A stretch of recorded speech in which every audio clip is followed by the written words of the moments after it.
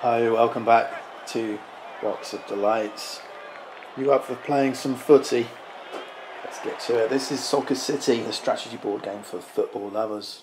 You already know what the game's about. It's football. And what I'm going to do is I'm going to show you how to play. We're going to start real slow. We're going to set up a two-player game and have that match. And then as we learn the rules, speed up a little bit and show you some of the action. There is a Legends expansion available. We're not going to be playing with it today. We're just going to be learning the basic game. Additionally, there's 4 players we're not going to be using. These are the players numbered 12 and 14. There is a cup mode, kind of a tournament mode, where you're going to need some substitutes, but we're not going to be using these. And for the basic game, we're only going to choose 6 players and a goalkeeper. So we've got 2 players on the bench. So it depends what formation you want to take. So here's our goalkeeper. You've got 2 defenders, 2 and 3. Player number 12 is also a defender. You've got 2 defensive midfielders, players 4 and 5. You've got 2 attacking midfielders, players 6 and 7.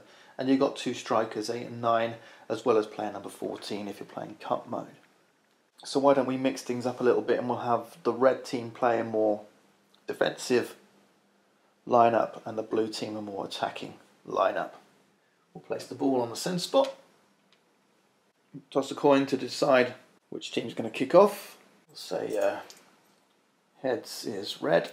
Okay, red team kicks off. And we'll set their formation. You're placing players in hexes. The goalkeeper has an area of influence described by these white lines. Okay, so we'll place him somewhere in here. Partial hexes on the board, like these, are playable. There's another white line describing this area here.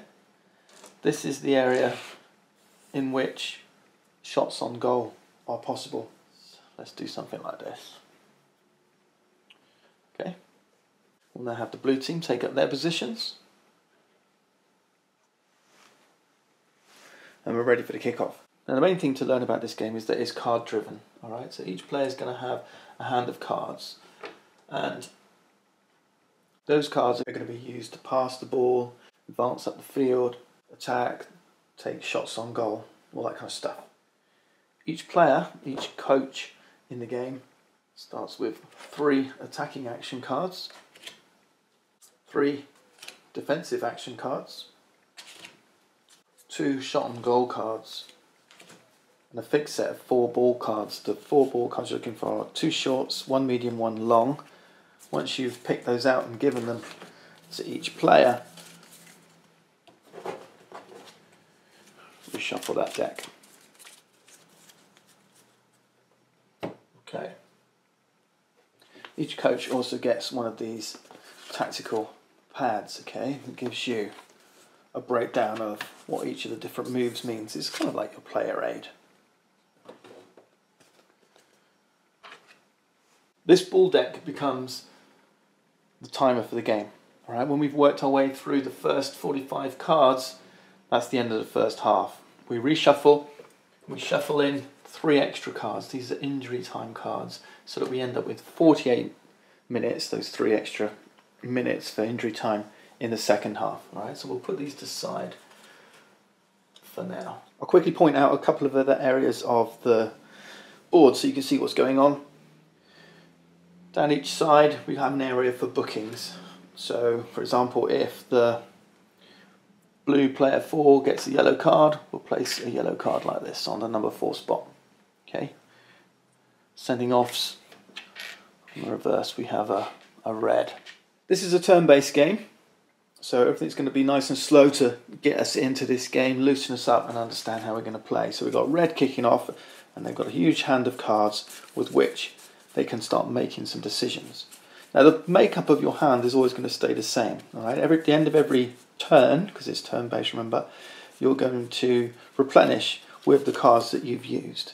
Okay, so if I've got an attacking card, defending card played, I'm going to pull back one of each of those. Keep the composition of my hand the same.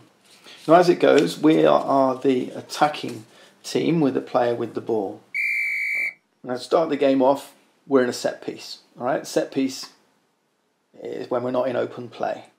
So we've got a kick-off, it's a set piece, and the only thing you can do from a kick-off is make what's called a close pass to a teammate. And normally passes are going to be made using your ball cards. Okay, we've got a long pass, a medium pass, a short pass. All right, but a close pass doesn't need a ball card. Close passes can be intercepted by defenders, but we'll look at that when that comes up. Otherwise, the close pass is automatically successful. We've kicked off. Once you've kicked off, then the regular game flow begins, and we start with the attacking team taking their turn. The attacking team is this team here in possession with the ball. The blue team then becomes the defensive team. And on your turn, it's a 1, 2, 3, 4 step. Okay. First step is pass or advance. You're playing your ball cards to pass or advance with the ball. Okay. The second step is an attacking action. You can play your attacking action cards. Step 3 is to take a shot on goal using your shot on goal cards. And then step 4 is called team repositioning. That's when players off the ball are moving around the pitch. Once the attacking team's had their turn, it moves to the defensive team, and they have just 2 steps. The first step is a defensive action, using their defensive action cards, and then team repositioning. All right, they can't take a shot on goal, they can't use attacking actions, they can't pass or advance with the ball because they're not in possession of the ball. If we hit a set piece, you know, someone scores a goal or there's a foul or the ball goes out of play, then we're going to restart just as you saw there for the kickoff. Alright, so let's take our first step, which is pass or advance. When you're making these passes or advances, do keep in mind that repositioning phase, alright, which is when everyone's going to move. So what that means is, if I wanted to do a pass, I don't know, pass back across here, it doesn't have to necessarily pass straight to his hex. It might be to a hex that he can move onto the ball. Okay, so if I passed into here, for example, and then moved onto it in the repositioning phase to take possession. Okay, so I don't always have to pass straight to the player. Let's play in advance. Let's have this guy move up the pitch. Now, if I was to make a short advance, then the player moves 1 hex with the ball. Okay, the ball moves 1 hex, the player moves 1 hex. A medium advance says the player moves 1 hex and the ball moves 2. Okay, so we push the ball on ahead of us. And you've guessed it, a long advance has the ball move 3 spaces forward and the player 1. So what I'm going to do is I'm going to play a medium advance. So the ball goes to 2, we go 1. That's step 1 done, okay? That's the pass or advance. Step 2, attacking action. Now normally you've got 2 choices here. Here's my attacking action cards. Up in the top right, they have these tactical moves like sprint, additional pass advance, a crossing pass. Okay, these little flagged up parts in the top right are independent of the rest of the card. Okay, so you can use a card for its tactical move.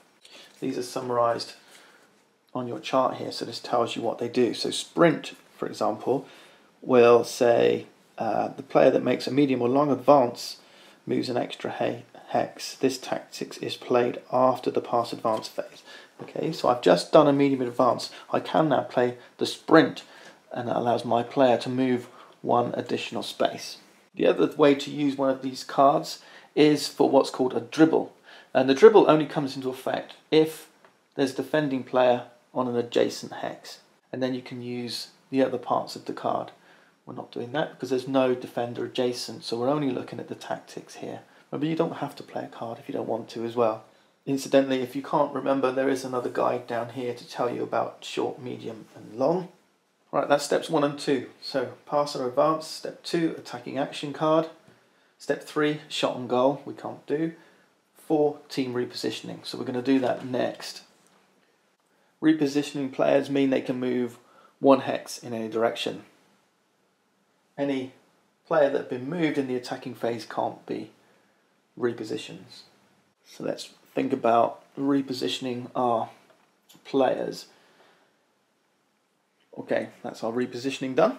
The attacking team's turn is over, so we replenish our hand with the cards that we've used. So we take one ball card and one attacking action card. And the turn passes to the defensive team. Now remember, they're not in possession of the ball, so it's going to be defensive action followed by reposition. So we're not going to use these, we're not going to use these. It's the blue cards we're interested in, okay? Defensive action. Now again, just like attacking actions, you can use these cards in one of two ways, either for a defensive tackle, using the banner in the top right, or as a tackle move, all right? Instead of dribble, we call it a tackle move. But again, this is only appropriate if you have a defender in a hex adjacent to the ball carrier, all right? We don't. So the only option we have here is either to do nothing, then move on to our reposition, or use one of these tactics. We've got goalkeeper anticipation. This says this can only be played right after the attacker makes a pass to the box, okay, or from a corner kick. We've got the offside trap. This one can only be played right after the attacker makes a short, medium or long pass. So the offside trap's going to involve us moving our defenders up. Other card is another goalkeeper anticipation.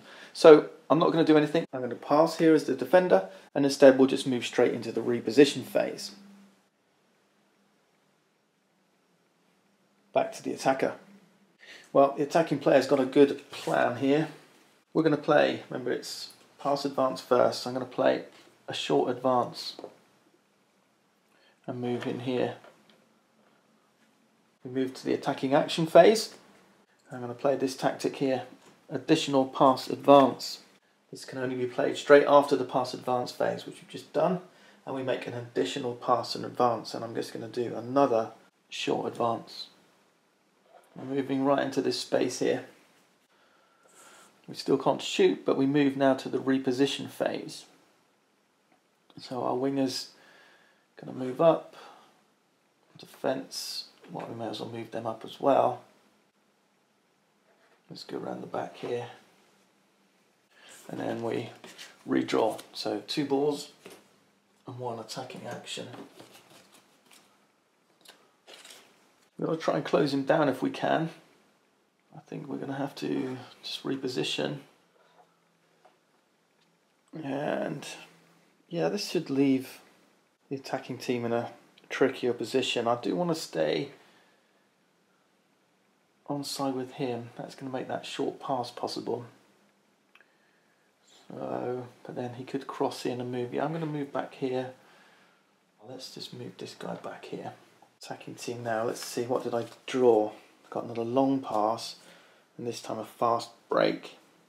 A fast break might be useful. I could make a short pass here, play on through, but I think what I'll do, given that I've drawn the defenders in, is play a medium pass. Now remember, a medium pass is 5 to 8 hexes. I don't have any defenders within 1 hex of me. These are passes in the air, so it won't be blocked. So there's only 6 directions a pass can be made in, right? So I can go this direction, 1, 2, 3, 4, 5, 6, 7. I could play it onto him, or one of these other directions. Okay, 1, 2, 3, 4, 5, 6, 7, 8. I could pass it up into the box, but I've got no one to run onto it. Otherwise, you can make a square pass which will go across these lines. On a short pass it's 1 hex, like this. On a medium it's 2, so that would be here. 1, 2. And then a long would be 3 or 4. Okay, 1, 2, 3, 4. Something like that. Yeah, a little bit stuck up against it here. But actually I've got a plan. Let's take this one, and I'm going to use... I'd like to have had a short pass, but I've used them all. I'm going to use the long pass. Long pass and advance, so a long advance actually. And what this does, remember, it moves the ball. And an advance is any of the 6 directions, right? It doesn't have to be forward. So this moves the ball 3 spaces and the player 1. So we'll advance in this direction. We'll hold off on any tactics and we'll move straight to the reposition phase. So reposition. And we'll get another ball card. Defensive team now repositioning. Okay, we've got a loose ball now, which means there's no attacker, there's no defender, so we're going to move straight to the reposition phase. And this is where I can take possession again. We'll continue. And this time we're going to do something a little bit clever. We're going to use one-touch pass in advance.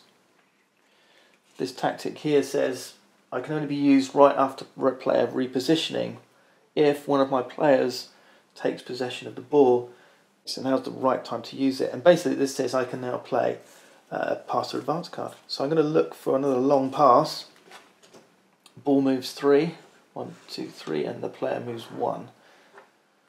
So you can see you can string some pretty neat moves together. What we do want to see though is some tackling and dribbling in action. So let's just reposition our defenders, and yeah, I think that we could use a dribble this time. Although I can just cut through the middle here. Let's see if we can't get a goal. Let's do medium pass and advance. The ball goes forward 2 spots, we go forward 1. Defenders moving in. Let's draw back up. The defence cutting across. I think the goalkeeper is going to come out a little bit here. No, let's keep him here. Attackers aren't in possession, so we're moving into the reposition phase. And now I think the defence is going to try and tackle. We've got players adjacent to the attacker. So these are my 3 defensive cards. Remember, the tactics aren't working for me at the moment. I've got the offside trap and goalkeeper anticipation, which is only really working when the attacker's passing the ball. At the moment they're keeping everything tight with these advances. But what we're going to do now is a tackle. I've got 3 types of tackle here. I've got a cut-off, a blow, and a shoulder charge. The numbers are important. They go from 3 to 5. The higher number, the more effective it is.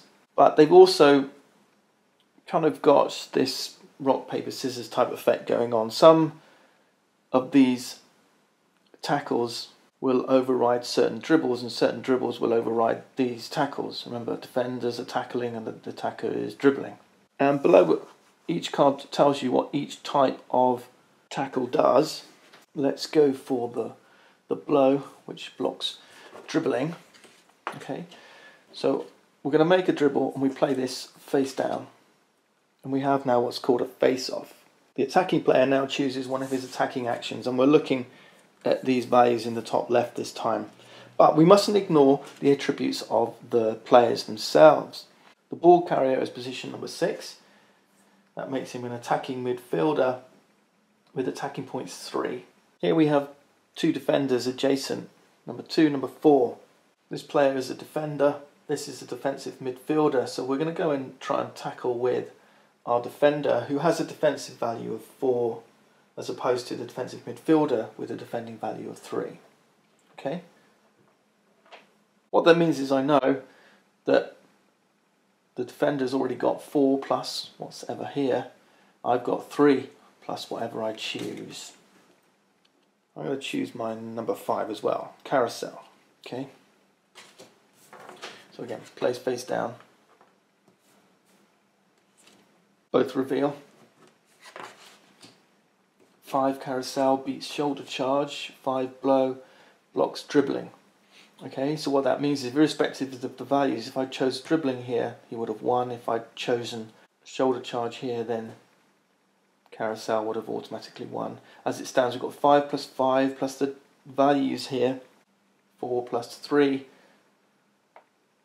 That's 9 versus 8. The defender steals the ball, and then we move according to the instructions here. It says defender steals the ball and moves 2 hexes forward with it, and moves attacker 1 hex in any direction. So we move 2 forward and moves the attacker in any direction. Let's push him back here. So we've pushed him off the ball, stolen it, and then moved. That's a great tackle.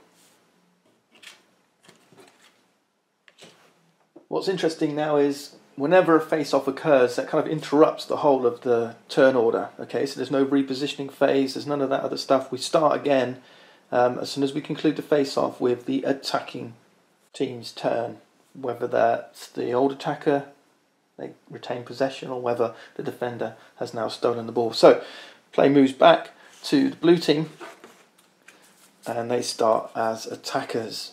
I think what we'll do is make a long square pass. I'm going to play the long pass card, and the square is this direction. So long is 3 squares, 3 hexes, 1, 2, 3.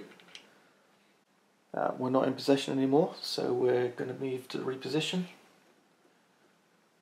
Any player removed, and the player who's on the ball can't move, but that means everyone can reposition.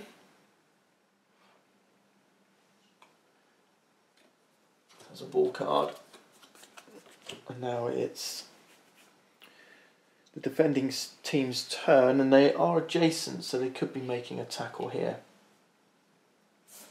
So red team, as a defensive action,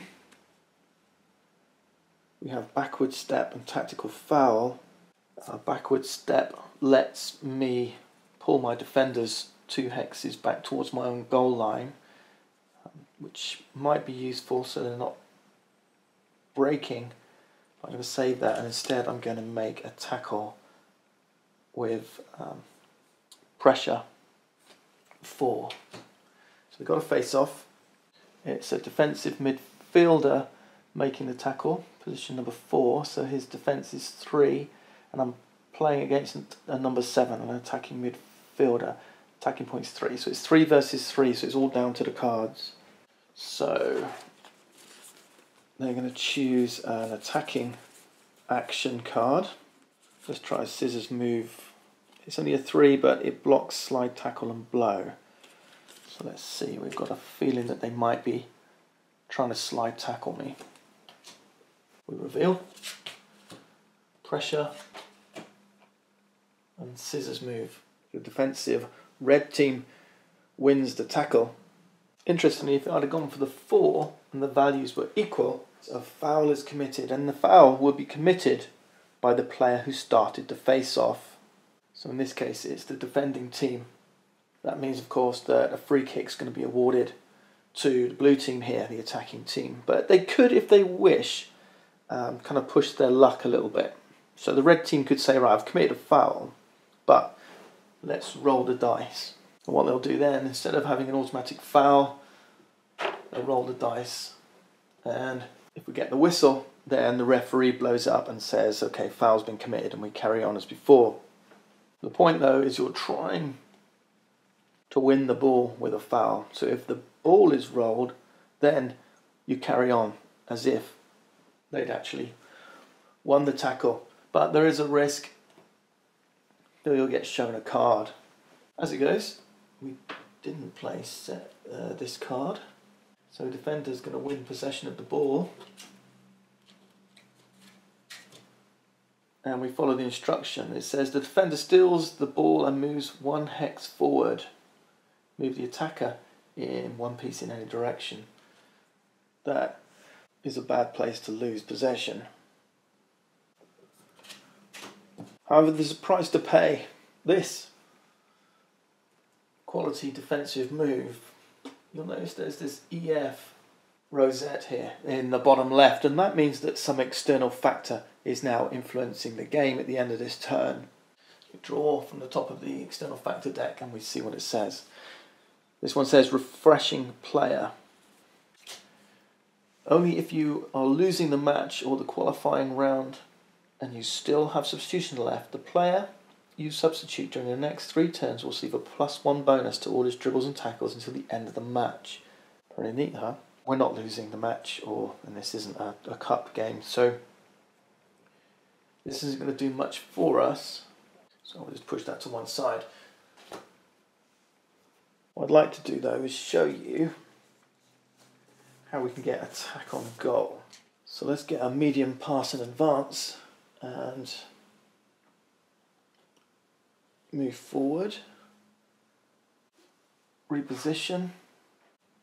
We've got to close him down.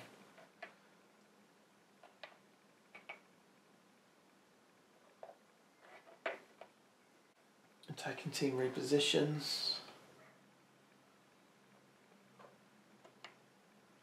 He's moving from an offside position, so let's keep him. Let's move him inside.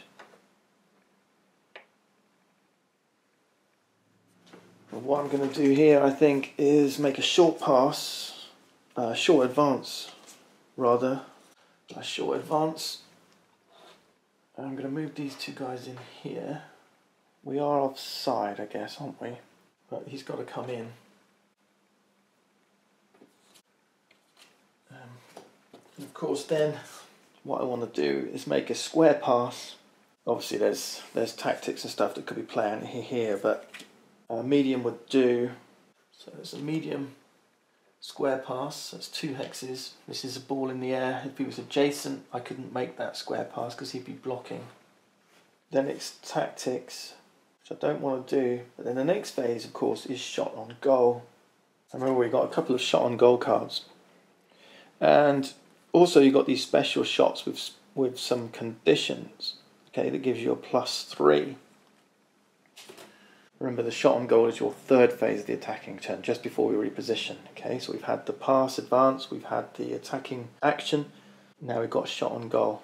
This first card says shot on goal while outside the penalty area and unmarked. We're not marked because there's no players in those 6 hexes around us and we're outside the penalty area. So we could have a missile giving us a +3. The other card is a 7 already, and this one says shot on goal while inside the penalty area and unmarked after receiving a long or medium pass or pass to the box. Okay, so that would be a 10 of the bicycle shot. We did get that pass, we got a cross here. But we're not inside the box. So we're going to play this card here. This is an 8. But also we have to take into account the attacker. He's piece number 8. And his attacking score is 4. He's a really good attacker. So 8 + 4 is 12. 12 is our target. The goalkeeper's defensive value is 4 points. If he was outside the penalty box, then it would be reduced to 2. But to go with that 4 points, we need to randomly draw a goalkeeper save card. It's a 10, the Saint. Added to our 4 is 14. Yeah, that is a good save. If the goalkeeper was outside the box and only had a 2, then it would have been a draw here, 12v12, in which case it would have gone for a corner kick because he's inside the box. We're good. We've managed to successfully save. But of course it could have all been very different. Let's say something like this was drawn. Then a fingertip save wasn't enough. 4 + 6 is only 10. But you'll notice that certain goalkeeper cards will save any type of shot. So if this was a spiral shot, remember we had a special which was the missile, and it would have saved it regardless. But this would have been a goal. Here's an example. We've got fingertip here, which sends the missile to the corner. So it does do a fingertip save of that missile. As it stands, it's a goal kick. The shot was saved. And we start a set piece from a goal kick. Remember, that's a short, a close pass to any player on our team. So players can now rearrange everyone. And when you're ready to go, blow that whistle. That's Soccer City. I hope you've enjoyed this little demonstration. You can see the rules are pretty straightforward and there's lots of interplay of cards here. So lots of action. You can pull off some neat little moves. It really does feel like an exciting game of footy. Thanks for watching. See you next time.